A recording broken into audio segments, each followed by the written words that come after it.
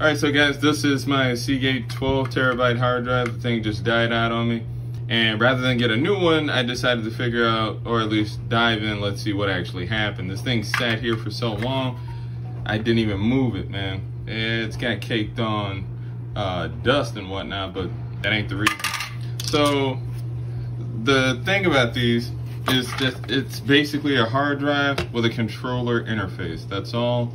And when I took this off, right, this is the Seagate 12 terabits, right? So I was down bad when it went down, man. I got a lot of music and movies on this thing. So when I turned it over, I see that there's corrosion on the connector here. I'm wondering how the hell did that happen, seeing as how this thing hasn't moved and maybe ages.